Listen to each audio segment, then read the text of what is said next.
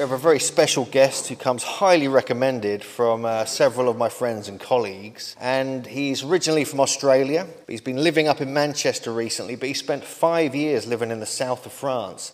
And he spent 20 years researching the stunning alignments around the area of Languedoc and Rennes-le-Château and other parts of southern France. And he's come up with this remarkable book called The Map and the Monument. And this is the first time at Megalithomania, and we're delighted he's come here because it really fits in with the work of people like John Michel, who's obviously one of our heroes. And so I'd like to give a warm Megalithomania welcome to Simon Miles.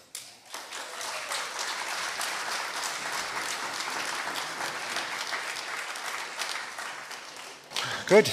Well, thank you very much, Hugh. It's an absolute pleasure and delight to be here, and very glad to have been invited by Hugh, so thank you very much. So yes, I've been working on a project for over 20 years. As you can tell, I'm from Australia, but I've been working on a project about the landscape geography in the south of France. And let's begin by getting our bearings. This is the area here. So this is the Pyrenees, France and Spain. And it's this area around here, sort of absolutely fascinating area of culture and history. It's been occupied by humans for tens of thousands of years. There's caves at a place called Nial that have superb cave art showing where humans were here at least 20,000 years ago. There were Celtic tribes here in the megalithic times, then the Romans invaded, then the Visigoths invaded. And in the 11th and the 12th centuries, the Templars were very active in this area. And the Templars built many fascinating chateaux, fortresses on extraordinary locations, peaks, ridges, high places. There's something like 50 of these chateaux throughout this area, and this afternoon I'm going to be talking about those chateaux. I'm going to start by talking about the three largest mountains at this eastern end of the Pyrenees.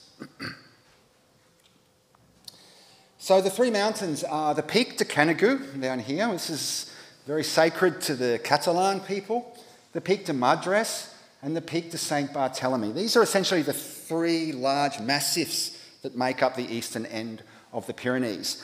Now, there's something very fascinating to start off with a relationship between the two highest mountains, Madres and Canigou. If you draw a straight line between them, it's at an angle of 124 degrees bearing to north. That happens to be the angle of the winter solstice sunrise at this latitude. So to begin, the two mountains that form the eastern end of the Pyrenees happen to fall into this relationship already. Now, were the ancients aware of that?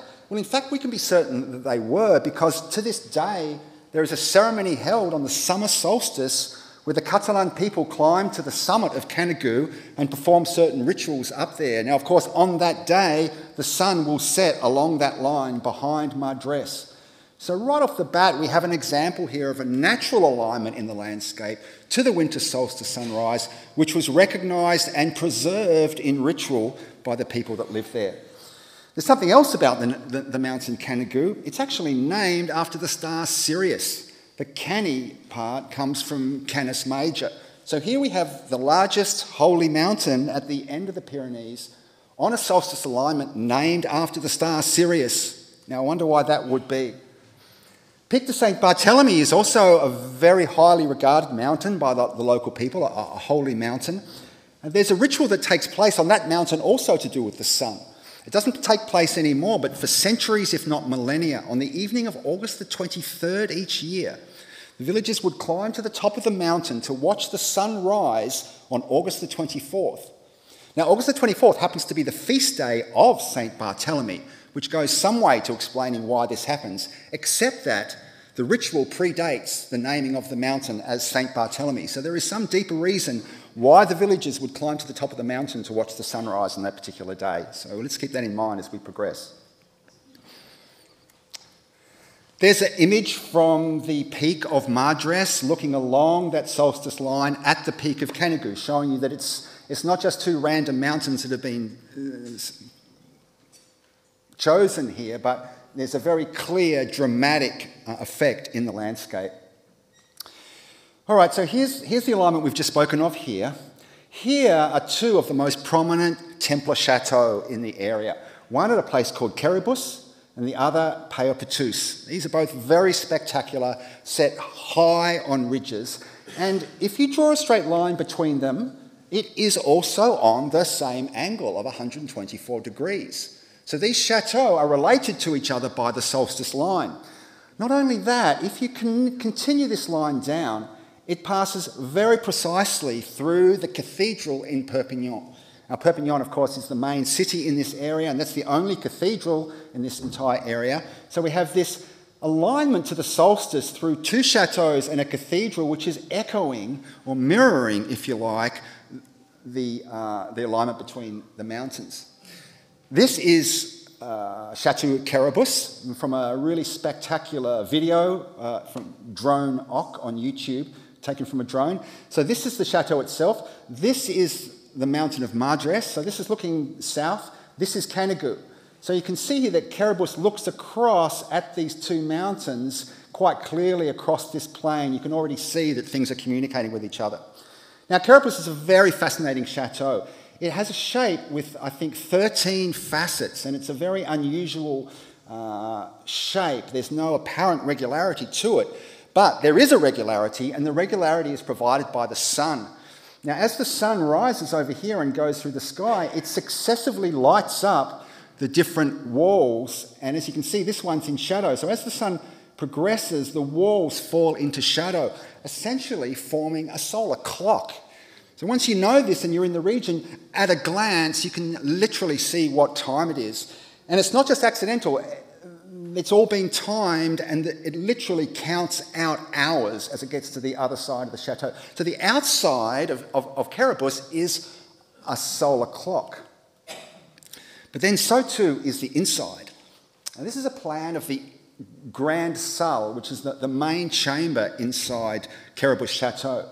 There's a couple of things to notice. First of all, it's offset. It's not aligned north-south. It consists of 4 rectangular chambers of different sizes with crossed arches, and in the centre, a very spectacular pillar, known as a sun pillar in this case. Now, the geometry of this room has been very carefully organised so that a line from the centre here, grazing the pillar, is exactly north-south. A line from this point here, grazing the pillar, is exactly east-west. And a line standing underneath the crossed arches here, this ray grazing the pillar is exactly pointing to the winter solstice sunrise. This line equivalently points to the solstice sunrise in summer. The other lines mark the transition of the sun into the different zodiac signs. Now, this is very remarkable because there's no windows on this side. These alignments don't actually exist with light towards the sun. They are geometrically reproduced within the building. So what we have at this chateau is solar architecture within, on the outside, and then in its relationship in the wider landscape to these other places around. Now, my wife and I, my wife Judith is in the audience, we had the great pleasure of being at Caribus on the summer solstice in 2012, and we wanted to watch the sun set behind Pyrenees. Unfortunately, the clouds came in, and this is a painting my wife did, a sketch. There's Pyrenees, the fortress on this ridge. And there's this rather remarkable notch here. The sun on the summer solstice descends and literally falls into that notch like a basketball into a hoop. But unfortunately, we didn't get to see it. Now, even this is just to scratch the surface of what's going on with this geometry. If we start at Madres here and we draw a line through Chateau Caribus, it turns out that this is a very exact 60-degree bearing, very exact. If we continue it on, it intersects another of these spectacular Templar chateaux at a place called Aguilar, which means eagle. So we have a line here between the mountain and the two chateaux here exactly on a 60-degree alignment.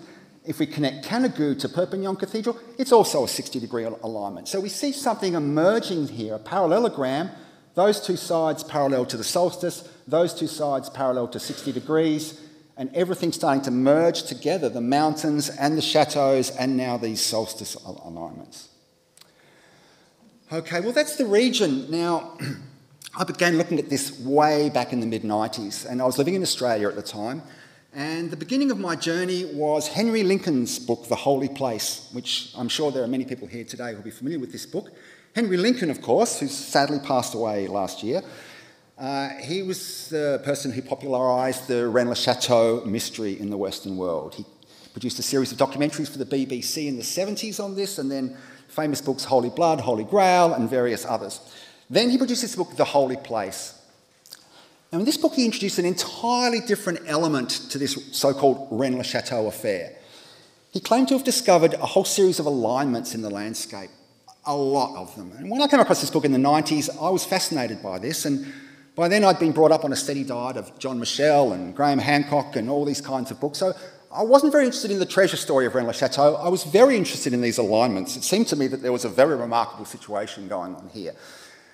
But who was going to check it? So I put my hand up and I rode away to Paris and I got the map and I started this project. I didn't think it would occupy me for more than a couple of months. I was just going to go through Henry's book and check. Well, here I am 30 years later, still obsessed with this thing. To cut a long story short, what I found with the Holy Place was that many of the alignments that Henry identified were amazing and absolutely accurate and present. Not so successful were his attempts to create shapes. There's a pentagon of mountains, he claims, various measures. Those parts of the book didn't work as well for me, but the alignments were very interesting. And I want to just bring up one of these alignments to show you. This one is about 7 miles long. This is at an angle. This is a church here in a small village, St. Just-le-Bézou. A Templar commandery here at a place called La Val-Dieu, the Valley of God. The church in this village of Rennes-les-Bains, we'll talk about that more. Another chateau here, and a chateau, very special chateau, the Chateau of Arques up here. So 5 sites, all dating to the 11th, 12th century, on a perfect alignment. But I noticed something that Henry Lincoln and the other author who discovered this, David Wood, hadn't remarked upon, and that is that this line is at an exact 45 degrees in the landscape. And that seemed to me very significant. 5 sites on an alignment is already pretty impressive. But for that alignment to be at 45 degrees started to seem to me like that there might be intentionality here. Now this is the Arques Chateau at the northeast corner of that line. It's a very remarkable building. It's not on a high point like the other chateaux. It's in an expansive flat ground, and it's a square tower oriented to the cardinal directions north, south, east, west. Okay, so the 45-degree line, as you can see, the next slide is going to show you a plan of this, hopefully. And you'll see that the chateau is in a square cross-section and has diagonals actually running across the roof line. The 45-degree line actually passes through the diagonal of the roof. Right? Just remember what you saw there. Now, the other thing is it passes through the corner of the compound because it's quite dramatic. The chateau is not in the centre of this rectangular compound, but it's offset so that the 45-degree line only passes through one of the 4 corners. Okay, so there are 2 villages called Rennes in the area. One is Rennes-le-Château. It's now famous. The priest got rich. Nobody knows where his money came from. It sits high on a hill. Thousands of books have been written. The Da Vinci Code. Its twin village is Rennes-les-Bains, a couple of kilometres to the east. And it has a different profile. It's hidden away in a river valley. It also has some very deep mysteries around it, but it hasn't had nearly the same profile as its more famous cousin. Now, Rennes-les-Bains is a fascinating village. It goes back to pre-Roman times. It has thermal springs there, which to this day bring tourists to enjoy the balmy, healing waters. And this is from a book, The History of Rennes-les-Bains, which describes the axes of the village of Rennes-les-Bains as it was laid out by the Romans.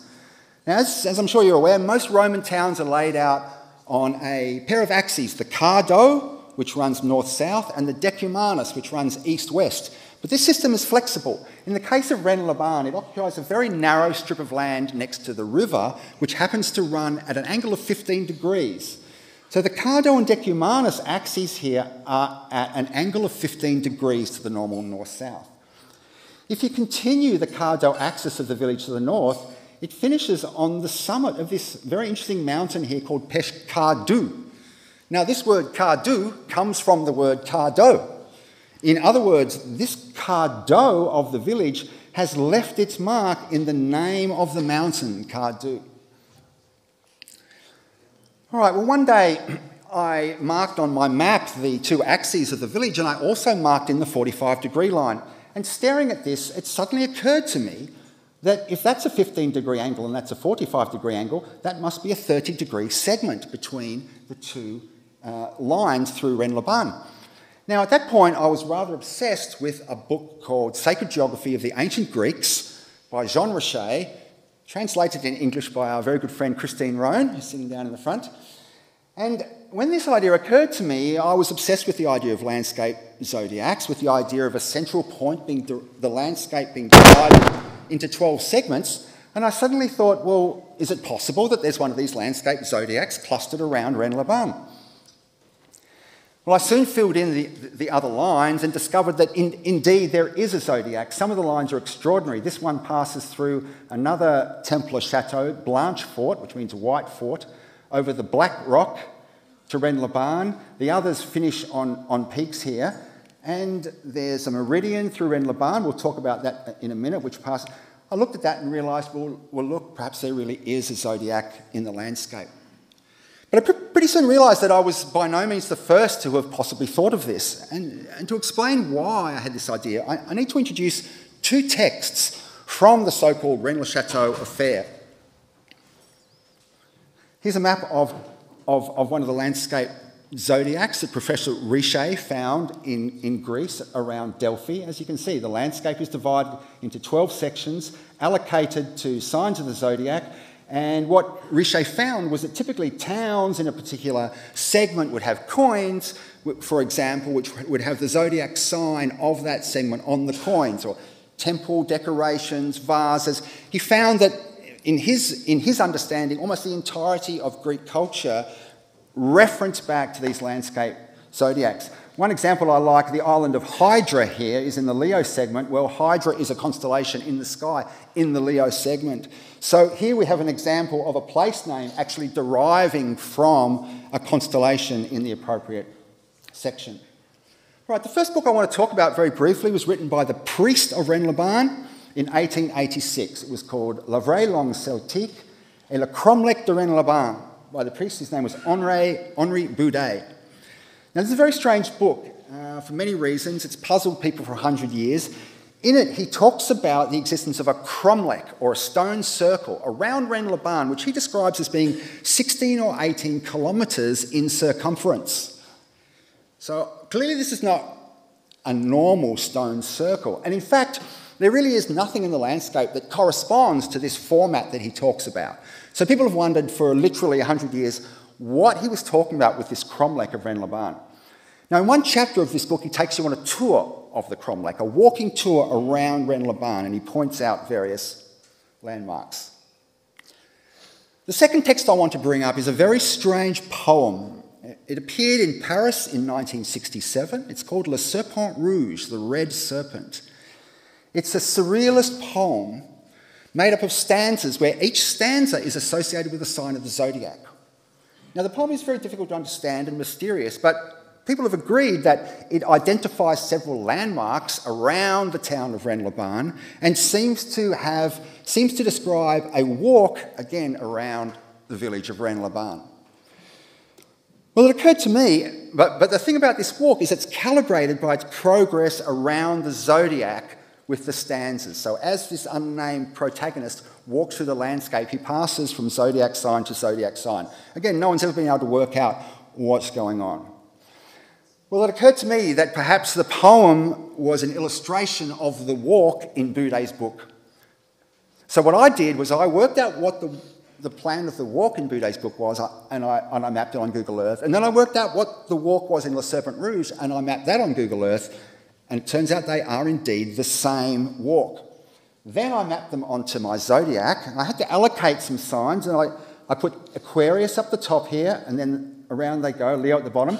Interestingly enough, this layout mirrors the Glastonbury zodiac found by Mrs. Maltwood, in which Aquarius is also at the top and Leo at the bottom. So I just add that in. But when I checked the poem, it turns out that this is indeed the solution. For example, in the Pisces section, the poem talks about standing on the white rock, looking over the black rock towards here. It also talks about trying to find the way to this sacred spring, the source of the Madeleine, which is in the Leo segment of the poem. And there's other confirmations in there, and this is all in my book.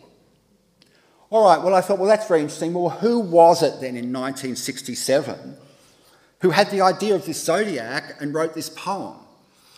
I thought about this and I came to realise that, first of all, the Rennes-le-Château mystery was launched in 1967 with a book called The Gold of Rennes by a guy called Gerard de Sède. Jean Richet's book, The Sacred Geography of the Ancient Greeks, the original French version, also was released in 1967 in Paris. And Le Serpent Rouge, the poem, was also released in Paris in 1967. It seemed to me an incredible coincidence that these three texts, all seemingly connected, had all emerged in Paris in the same year. I began to wonder whether Professor Richet himself might have had some involvement. Well, to cut a long story short, again, and the long story is in my book, but I have come to the conclusion that Professor Jean Richet, the author of these extraordinary books on landscape geometry in the Middle East and the Near East and throughout the Mediterranean, was in fact the author of this very strange poem, Le Serpent Rouge, which forms a part of the Rennes-le-Château mystery. One of the best pieces of evidence that I've found is his follow-up volume. This came out 3 years later, and as you can see down the bottom, it was part of a series curated by Gerard de Sède himself, the author of the Rennes-le-Château mystery. So here are the two authors just 3 years later bringing out a book together. Within this book, Jean Richet quotes from an ancient Greek poem, the Homeric hymn to Apollo. He talks about the battle of Apollo and the serpent Python for the rulership of Delphi, which is the founding myth of Delphi. And he includes various language in there which also turns up in the poem, like fingerprints of his style. So what Richet was saying is that there is a connection between Delphi and Rennes-le-Ban. That's the idea behind his poem. And the connection relates to the fact that both of them are laid out on landscape zodiacs. Now, Richet only came to this work with landscape zodiacs late in his career. He was visiting Greece and he had a series of prophetic dreams which introduced the landscape alignments to him. But his main career was an authority on the French poet Gérard de Nerval, who lived in the first half of the 19th century. He's little known in the English world, but his reputation in French literature is immense. His most famous work was a short story called Sylvie. This is a diagram that Jean Richet published in 1966, analysing Nerval's short story, Sylvie, and showing that the action of the short story is organised according to a zodiac. And each chapter is associated with a different sign of the zodiac, and he analyses the story and shows that the action of each chapter corresponds symbolically to the zodiac sign that it goes through. So this is precisely the literary architecture of Le Serpent Rouge, and again, another piece of evidence that Jean Richet himself was involved in this Rennes-le-Château affair in the production of this poem. Now, zodiacs in France and the south of France are by no means unknown. Here is a zodiac from a book in 1975 by a guy called Guy-René de Miro, centred on Toulouse. And here's Leo, for example. Well, here's the Gulf of Lion, and the town of Lyon is in here. So there's various, Aquitaine is an Aquarius. So there's various interesting correlations between the zodiac and the country of France, according to Guy-René de Miro. And this is another image from his book. In this case, he's replaced the zodiac with the coat of arms of Occitania, which is this cross you see here. The cross has these 12 little circles on the edge of them, and he's been bold enough to associate those 12 with the signs of the zodiac and then position the cross on Toulouse. Now, in fact, this isn't just a fanciful, imaginative idea. If you go to Toulouse today, the centre of Toulouse, and by the way, Toulouse is very ancient, very special city, at least 2,000 years old. The founding myths of Toulouse are associated with Delphi. There's another association. But if you go to Toulouse today, in the centre of Toulouse is a large square called the Capitole. And in the centre of the Capitole is a sculpture that's been inlaid in the pavement in brass in the late 90s, and it essentially consists of exactly this design, an Occitania cross with the zodiac laid out in the pavement in brass. So that is at the centre of the Capitole, at the centre of Toulouse, at the centre of the south of France. There literally is a zodiac embedded in the ground. Well, I worked on this for 10 years in Australia, and then eventually in 2006 I had the opportunity to visit this area for the first time, and it was a revelation. It changed my life. I started going there frequently. I met Judith, we fell in love, we got married, and we lived in the village of Far, and this was the tower on the top of the hill next to the village, which I would climb every morning to watch the sunrise, and back down in time for the van from the boulangerie to arrive at our front door with fresh baguettes and croissants. So I tell you, it Pretty tough life. This was the view that would greet me each morning. This is Châteaux here. This is the famous Bougarache here, and this is the sort of superb landscape. This is Rennes-le-Château on the village on here. Rennes-le-Barn is a little bit further along there. Well, one morning I was at the tower, and I noticed that I could see the tower of the 9th century church at Esperanza. This is a mile or two away down the valley. That surprised me because this is very hilly, and it was very surprising that there was a line of sight that managed to pick out the church. Well, when I got home, I marked it on the map, and I discovered to my amazement that they were exactly due east of each other, the tower and Esperanza Church. Well, then I completed the equilateral triangle, and I found that the third point was marked by the church in the village of Campagne-sur-Aude here, which was the headquarters of the Knights Templar in the entire area. I'm going to talk a little bit more about that village later on. Furthermore, this line, when continued, extended to the peak of this mountain here, Mount Sec, a very prominent mountain in the middle of this little area. And I realised that I'd stumbled upon a fragment of a sighting network between these sites. Now, even to this day, it's a very challenging area to move around in with all the hills and the valleys and the ancient little tiny roads. So a means of transmitting information quickly and reliably around this landscape is absolutely crucial.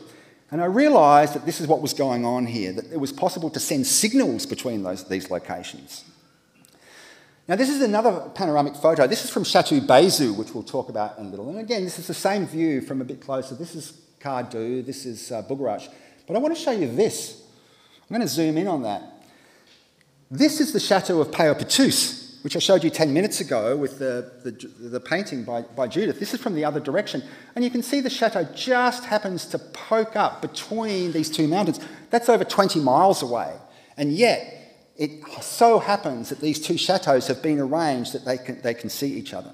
I was by no means the first I soon discovered to discover this. I discovered that there's a small band of researchers who have been looking into this and discovered that there is indeed a sighting network of these chateaux intervisible between each other right across this region. And the Templars used this in the 12th century, 11th century, but it was based on a system that they already found in place that the Romans had been using, and the Romans themselves already found this system in place that the Celts had been using. So in mankind's long relationship with this landscape, they have found the places that interconnect. But what I've discovered is that this network of alignments is not just a practical way of communicating, it also meshes seamlessly with these solstice alignments and other alignments to the stars. So when I first began looking at Henry's work, I made a discovery early on which convinced me that there was something very definitely interesting going on here. What I discovered was meridians marked in mountain peaks. And by that I mean several examples of strings of mountain peaks perfectly aligned, perfectly north-south. Now, these are very strange. Right, so here's the first meridian I found. It has 4 peaks. The first one is a quite modest mound. The second one is a panoramic lookout to this day. The third and the fourth are on these ridges which cross the landscape east-west, and it's the highest point in each case on these 2 ridges. Here's a side-on view, and you can see that the peaks actually go up in height as we head to the south. Well, what that indicates is that if we can find a vantage point further to the north, and indeed there is a perfect sighting ridge further to the north, you can stand and look south and see this meridian. Now, this is during the day, and it's difficult to see. It's in here. That's a fly, by the way. It's caught on the camera. And again, it's difficult to see. I've made it clearer in a second, but this is the first peak, there's the second, there's the ridge, and there's the next ridge. So they look like that. So they're not, once you're aware of it, you can see this ripple in the landscape. If you didn't know it, you would never notice it. But they're not designed to be viewed during the day. They're designed to be viewed at night. Because what these meridians are, and you're going to see a few more in a second, are essentially observatories for observing the transit of heavenly bodies across the meridian. There's another photo of it from the first of the 3. There's the second, the third, and the fourth position there. That was the first one I found. I could hardly believe that, but then half an hour later I found the second one. It has 10 mountains in a row. It starts up here at the highest point of the sighting ridge. The next peak is Cardoux itself.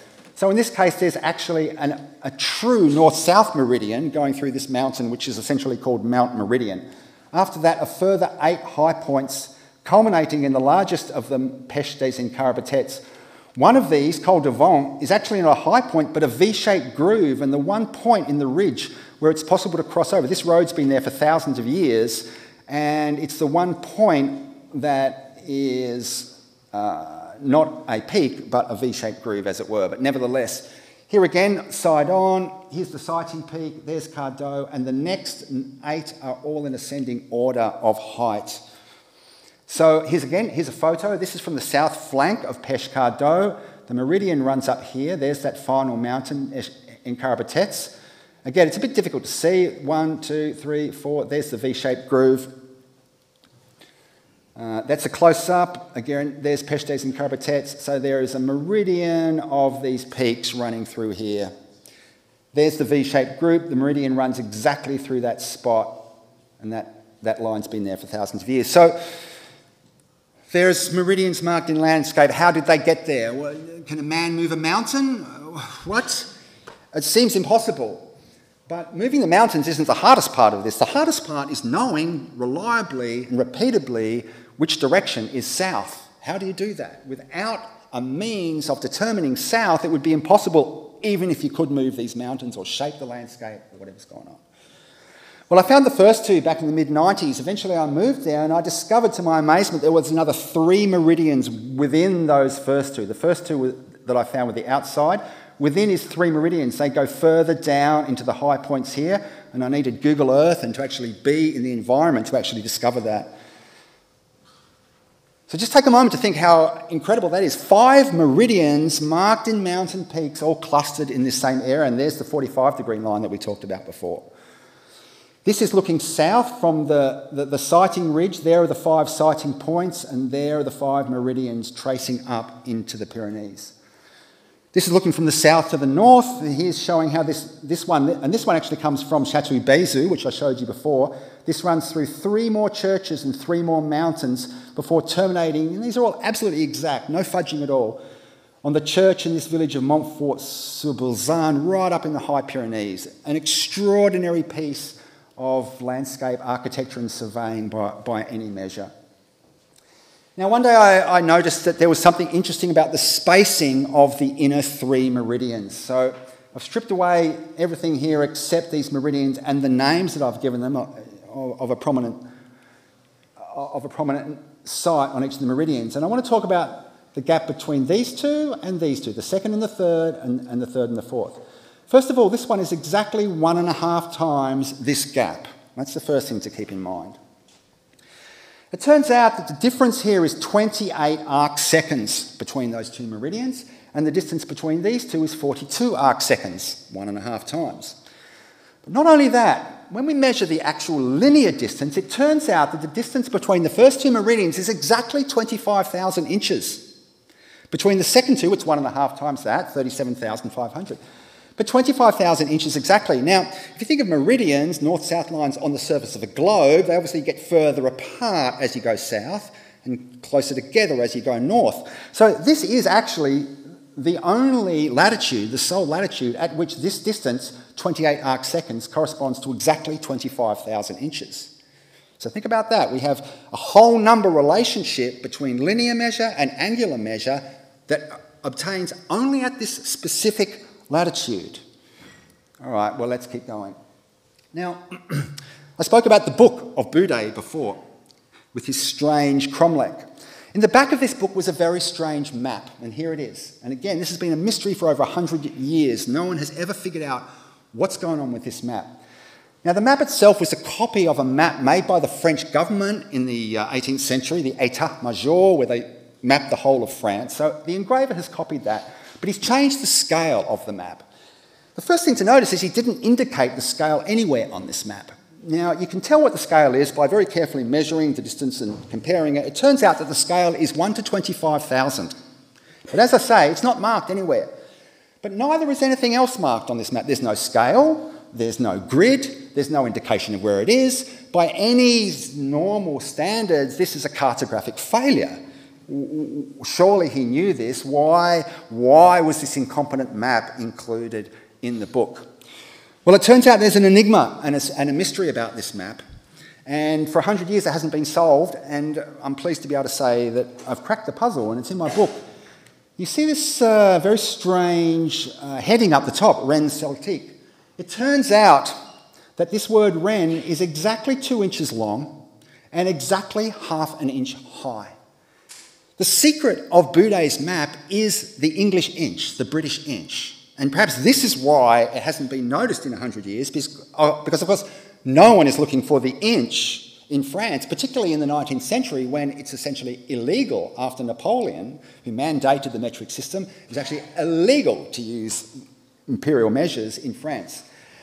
Nevertheless, that's what's happened. And here's what happens when you make a grid from this word Ren and you spread the grid of half inches, and you spread this half-inch grid across the whole map. This left-hand border matches exactly and tells you that you're on the right side, the right track. Furthermore, you can see all kinds of things in the map start to align with this grid, including the writing. Now, I've done a close-up here. Here's the title, exactly 2 inches by half an inch. And then I've divided these half inches further by 6 into squares of 1/12 inch. And you can see here, beyond any doubt whatsoever, the writing on this map has been put there very, very carefully on this invisible 12-inch grid. All right, so here's what I did next. I took Boudet's map, now with his secret grid revealed after 100 years, and I superimposed it correctly on Google Earth at the right place and the right scale, and I turned on the 3 meridians that I had found here, and I discovered, to my utter astonishment, that the 3 meridians correspond precisely with no margin of error to these vertical grid lines on the Boudet map. Now, at that point, 2 quite unlikely theories have plugged together and mutually corroborate each other. On the one hand, I've discovered these meridians. That sounds like it can't be right. On the other hand, I've discovered this hidden grid on Boudet's map. That sounds like it can't be right. But when you put the 2 together, you realise that the only explanation for this is that the meridians are real, and that somehow knowledge of these meridians has passed down into the knowledge of the priest in the 18th century. And that is why he's made this very mysterious book with this very mysterious map. He's encoded this knowledge. Now, if you think about it, this distance here is 2 squares of half an inch, so that's 1 inch. It's a 1 to 25,000 scale map, so that corresponds to 25,000 inches in the landscape as the distance between those 2 meridians, which indeed it is. So what's starting to emerge here is a toolkit of concepts by which to grasp and deal with these alignments. It's a toolkit that comprises measures, the inch, that comport with angular measures, arc seconds and arc minutes, and has been arranged at the correct latitude that the 25,000 scale, 1 to 25,000 scale, enables you to flip back and forwards between the plan, the map, the meridians, and the scale. All right. Well, the 45-degree line that revealed the zodiac hasn't fully given up all its secrets yet. I was staring at it one day and it suddenly occurred to me, perhaps it's the diagonal of a square. Well, when I did that, I filled the square and I noticed that the coordinates of the endpoints were 2 degrees 16 minutes 0 seconds east, 2 degrees 22 minutes 0 seconds east, which meant there was 6 minutes of arc between the 2 sides. Now, 6 minutes of arc is 1/10 of a degree of longitude. A degree is 60 minutes of arc. So if this is a real square, then perhaps it's meant to be a geodetic square of 1/10 of a degree of longitude in width. Well, of course, this is just an idea, a hypothesis, a theory, but then I set off trying to see whether, in fact, it was true. Well, I tied down the 2 corners. That's the door of the church there. It's exactly 2:16:00. 2:22:00 turns out to be the exact corner of the compound. This is the square, the slide I couldn't show you before. The 45-degree line passes through both the chateau and the guardhouse here and the corner of the compound. And it's not true of any other of the 45 lines through the arc chateau. It doesn't pass through the corner. So it definitely seems like this 45-degree line is being privileged here. All right, because I'd then tied down the two corners, I was able to compute the midline. The midline latitude is 42.916. When I filled that in, I discovered that the headquarters of the Templars, the Campagne sur Aude, lies precisely on that midline. Not only that, when I measured the distance from it to the two corners of the square, I found it's exactly 250,000 inches at an angle of 40 degrees to the midline. And it passes through yet another of these Templar châteaux. Well, I was starting to get the feeling that perhaps I had indeed stumbled upon something real. This is the village of Campagne sur Aude. This is the church. It has a very curious design of this circle of buildings with a road around it, almost like a bullseye. And here is, by calculation, the centre line of the square literally outside the door of the church. I'd also discovered this alignment here. 1, 2, 3, 4, 5, 6 churches, including the cathedral here at Arlette-les-Bains, on a perfect alignment at a bearing of 150 degrees. Now, I discovered this 5 years before I discovered the square, which I call the arc square. And it always puzzled me what this line pointed to, because it missed the church of Rennes-les-Bains there by a couple of hundred yards, which was rather frustrating. But when I discovered the arc square, I discovered that this line, without any deviation at all, points unerringly accurately to the centre of the square.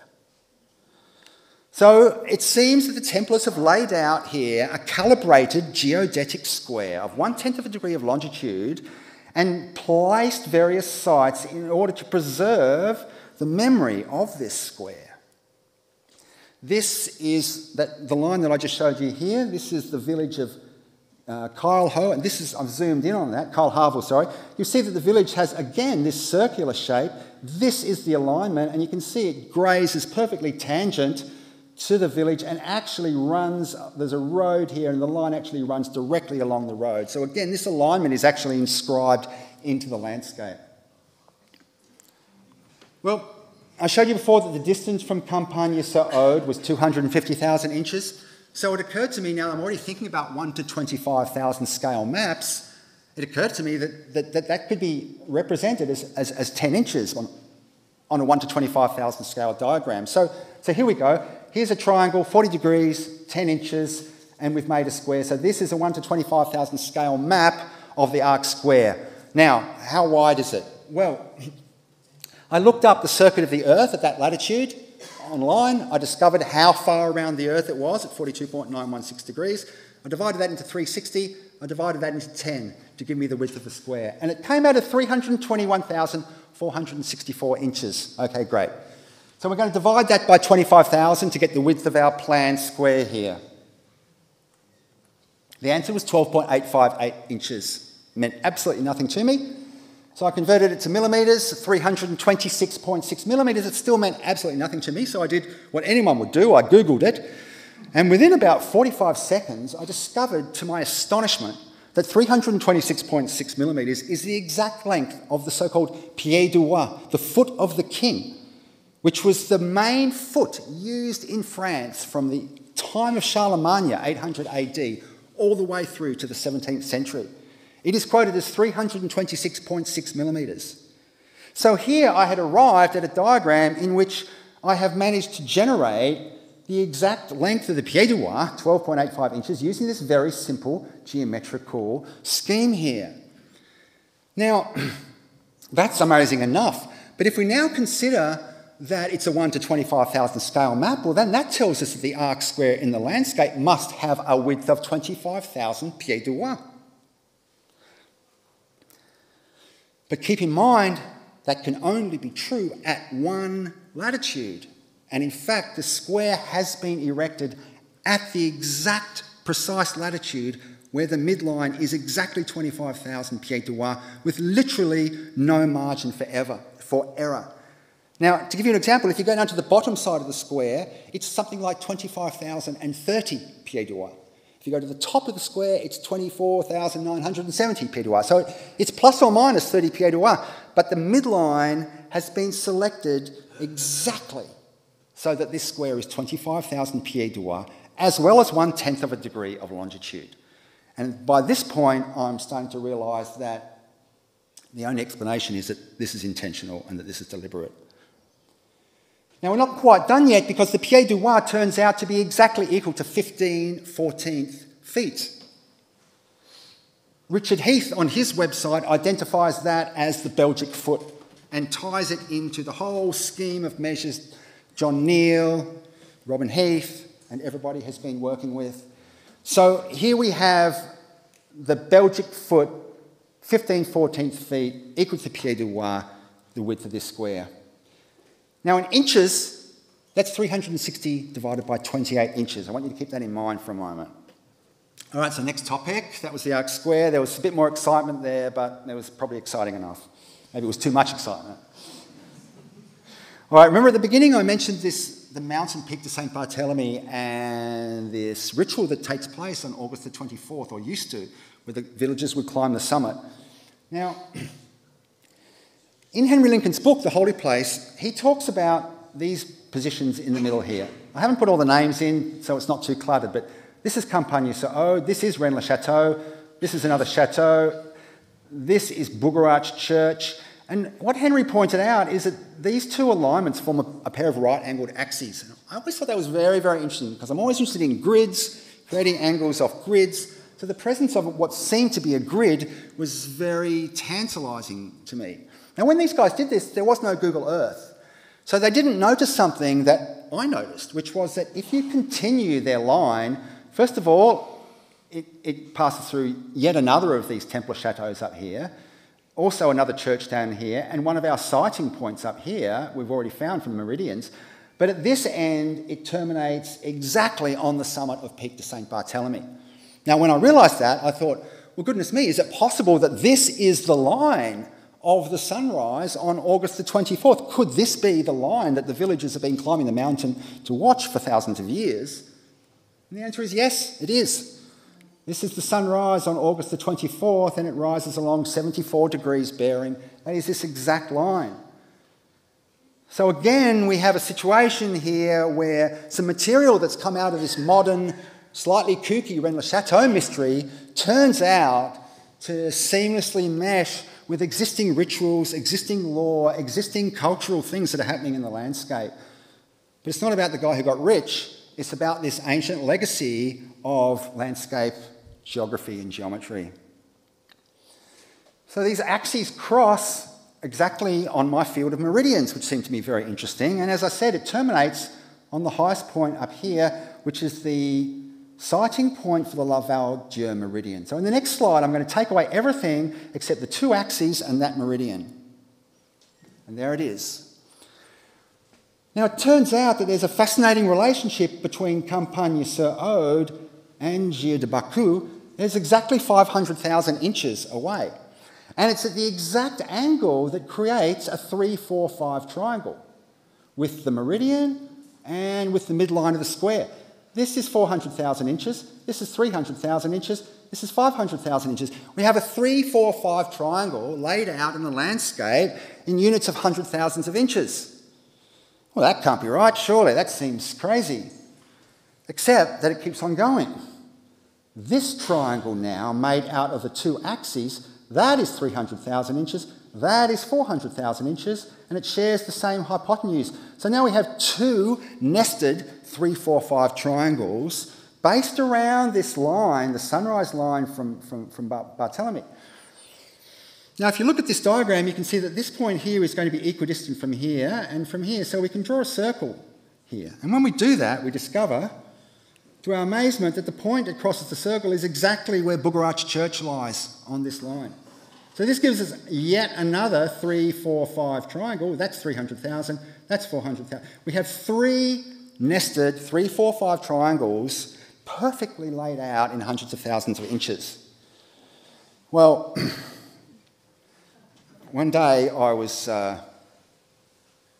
watching a video by Howard Crowhurst from Megalithomania several years ago talking about his incredible work in Karnak, and in the middle of the video he brought up a slide of a Babylonian tablet showing a piece of geometry from 1700 BC. It was found in the royal archives in the palace in Susa in what is now Iran. You could be able to recognise that it's exactly the same geometry as shown in the landscape. Of course, that's not so impressive if I can't show you the actual image. You have to take my word for it. Okay, well, we'll just keep moving through. So let me summarise that. That geometry that I just showed you of the 3, 4, 5 triangles is exhibited on this geometry tablet from Babylonian 1700 BC, 1,000 years before Pythagoras, showing that the geometry that's been found was known, demonstrably known to the ancients. So where this is heading is to reinforce the same principle that Howard Crowhurst has discovered at Karnak, and that is the name of the game is taking solar alignments, constructing Pythagorean triangles, and aligning those to cardinal or other major angles to achieve the solar angle at that latitude. Now, if we go back to the beginning when I showed you this triangle of Keribus and Chateau Aguiar, it turns out that a very exact right angle from Aguiar intersects Perpignan Cathedral down here, very exactly. So this is a very exact right-angled triangle, Aguiar, Keribus, Perpignan. Furthermore, when I measured it, I discovered that's 80,000 feet, that's 39,000 feet, that's 89,000 feet, and not approximately, I mean, very close to accurate here. That is a Pythagorean triangle. 39, 80, 89 is a Pythagorean triangle. Moreover, the large angle of such a Pythagorean triangle is 64 degrees. So look what they've done. They need to achieve 124 degrees as the angle of the winter solstice sunrise. It's been achieved by creating a very exact 60-degree bearing and then laying out a 39, 80, 89 Pythagorean triangle in units of thousands of feet to achieve the 64-degree angle, so that 60 plus 64 gives you the 124-degree angle. In other words, it's exactly the same principle as Howard Crowhurst has discovered in Karnak is being exhibited here in the layout of these. All right, so how did they do it? How did they do these meridians? Certainly it's got something to do with the stars. So I want to take you now to 1350 BC, April the 4th, 10 p.m. I want to take you to Rennes-les-Bains and look south. Now, it's a bit difficult to see up here, but this is the star chart looking south. Virgo is up here. This is Libra, the usual familiar constellations, except, wait, what's this? That's not a familiar constellation. Now, I've zoomed in here, and you can't see it, but the red line there is the meridian. This is the constellation of the Southern Cross, or Crux. No longer visible in the Northern Hemisphere, of course, due to the effect of precession of the equinoxes.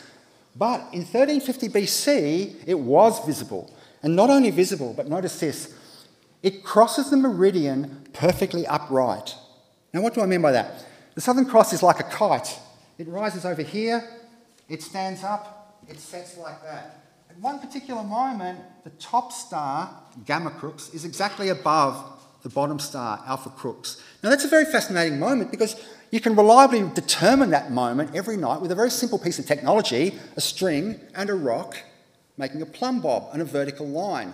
If you set up such a plumb bob and wait and watch the Southern Cross until that moment when it's perfectly upright, at 1350 BC, that meant that direction was exactly due south. The bottom star happens to be 2 degrees above the horizon here, making this location, 43 degrees north latitude, the perfect location to make use of this unique cosmic opportunity. That the constellation Crux so happens to be disposed in the sky at that time as to enable a perfect meridian calibration to be made each night of the 6 months of the night of the year that it's visible. Now, they saw this coming. These sides are a bit difficult to see, but this is now 5000 BC. What I'm going to do is show you what happens to the Southern Cross. I'm going to take a snapshot every 500 years. Again, this is the meridian. We're looking south. Here's the Southern Cross, and I wonder if you can see this. As I fast forward 500 years, the Southern Cross is getting closer and closer to the meridian, its upright moment, but it's also falling down until at that point, 1500 BC, it's perfect, and now it starts to fade, and after that, it falls below the horizon. So what's going on here? Well, this is the precession of the equinoxes. This is the position of the south celestial pole, the point at which the stars rotate in the southern hemisphere. Here's the Southern Cross here, and I've drawn a line from the top to the bottom star down here. So in 12,000 BC, the sky is rotating around this point. It slowly starts moving around. 5000 BC, it's here.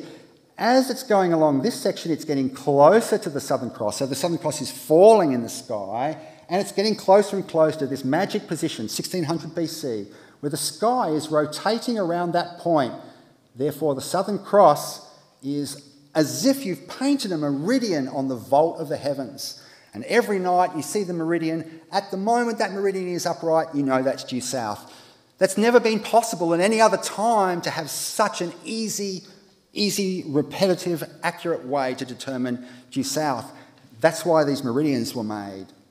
And you also see that as precession continues, this is where we are right now, in another 1,000 years, it's going to be the case again. It's going to cross. And so we're going to be able to, in 1,000 years, we can all meet up somewhat south of Rennes Chateau, about, I think it's latitude 27 degrees, and we're going to be able to do the same thing again, use the Southern Cross for high accuracy meridian calibration work. So I'll see you there, anyone who wants to get involved in this work. Right, so I'm by no means the first person to notice the use of crux in megalithic archaeoastronomy. There's Professor Michael Hoskin has a book, Tombs, Temples and Their Orientation.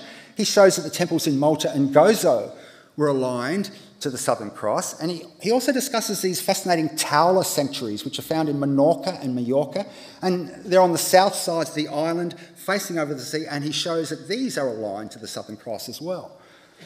Professor Richard North, in his book Stonehenge 2001, shows that Wayland's Smithy Longbarrow on the Ridgeway at Wiltshire is aligned to the Southern Cross.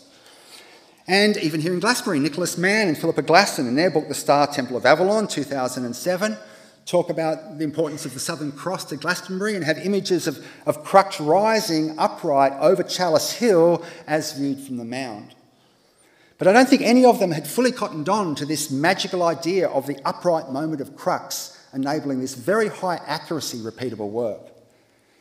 Well, once you start to see the Southern Cross, you start to see it everywhere. This is the glyph at Paracas, the famous glyph in Peru, which is carved into the side of a mountain. And there's a lot of discussion. You can look online. There's a lot of different theories about what this glyph could possibly mean. It consists of a triangle here, a very prominent line like this, and then two lines here. Well, I've added those dots, and they're in the shape of the Southern Cross. Now, you might say that's stretching it a bit, and it would be, except for one small fact, and that this glyph points nearly exactly due south. So I've cobbled together this image here. This is what it looks like in 800 BC when this glyph was made. Here you are looking due south. There's the Southern Cross hanging in the sky above the Paracas monument. So if it wasn't intentional, it certainly worked out that they managed to produce an image of the Southern Cross with the Southern Cross in the sky above them. What about England? What about here? Well, if we go back to 3600 BC, the Southern Cross was still visible from the southern latitudes of England, and its upright moment was over here. Now this is, the meridian is here. This is 167 degrees. So in 3600 BC, if you watch the Southern Cross, it would rise over here. It would go upright here at 167 degrees, cross the meridian and fall down. Well, that's very interesting. Because here is a Google map of Great Britain, and what I've done is I've taken the book Guy Raglan Phillips' Brigantia, a Mysterography from 1976. This is the book that gave rise to the Belinus line, of which we've heard Megalithomania over the years. Well, in fact, in Guy Raglan Phillips' book, he describes two lines which traverse the whole length of the continent and another 20 lines across here. Now, there's no image in his book of this. It's 75. Graphics were pretty primitive. But he describes in detail these lines. What I've done, I don't think this image has ever been produced before, I've gone through and meticulously located each one of the churches that he identifies and drawn in these lines. Well, they're all very fascinating. They all point in approximately the same direction. There's a little bit of variation, a couple of degrees. They all point to 167 degrees. Now, Guy Raglan Phillips speculates as to why that could be in his book, and he suggests it might have something to do with the magnetic field. Well, I don't think it's the magnetic field. I think it's the Southern Cross, because here was the scene in 3600 BC, looking south from all these alignments, the two Belinus lines, the 20 other lines. There's the Southern Cross upright on the horizon, 167 degrees. So there must have been some mechanism by which the people who made these lines were able to create the same direction, and the simple mechanism of the upright Southern Cross provides a possible answer to that solution. Well, let's look back now to where we started. Remember I said that the peak de Canigou was named after the star Sirius. Well, why would that be? Well, before we talk about the reason, there's a peak just to the west of it called the Pic des Tres Estelles, the peak of the three stars. Well, that's rather fascinating, isn't it? We've got a mountain here named after Sirius, and we've got a mountain named here after the three stars. Well, what could those three stars be? Well, here is the scene in 3400 BC. From the peak of Madras, here's Canigou. Here we are looking along the winter solstice sunrise line. And here is Sirius rising exactly on the winter solstice sunrise line. So let me say that again. In 3400 BC, Sirius was rising along the winter solstice sunrise line. So for those that were here at that time, they observed the absolute miracle of Sirius appearing exactly where the sun appeared on the winter solstice. Now, when Sirius is here, here is Orion, here's Orion's belt, and it's directly above the peak of the three stars. So what we have is the map of the stars literally imprinted in the mountains of the Pyrenees via their names. And even the name of the Pyrenees comes from the word for fire, P-Y-R in Greek. So the Pyrenees are literally by the name the mountains of fire. Well, why were they called the mountains of fire? Well, I suggest they were called the mountains of fire because these alignments are done at night. They're done by lighting fires on the peaks. So that if you're sailing in from the Mediterranean up towards Perpignan and you look up, you would see the Pyrenees with all these fires on the peaks. No wonder they were called the mountains of fire. Well, it's still true that Sirius was rising on the winter solstice sunrise line for everybody who could see Sirius on the planet at that time. But there was something utterly unique, especially at this location. It's not going to give me the slide, but that's okay. It's this.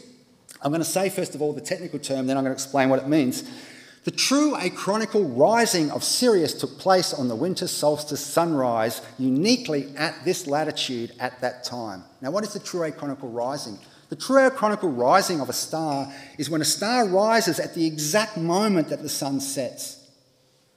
So, I have a lovely image to show you here, but it depicts the rising of Sirius, 3400 BC, and it shows Sirius rising on the solstice alignment at the exact moment on the solstice that the sun set. Now that's never happened anywhere on Earth, any place, any time, for Sirius to rise on the winter solstice at the same place as the sun and at the exact moment of the setting of the sun. No wonder the mountain is named after Sirius. Well, folks, thank you for your patience. That's the end of my talk. My book is The Map and the Manuscript, freely available at the front. Thank you very much for your patience.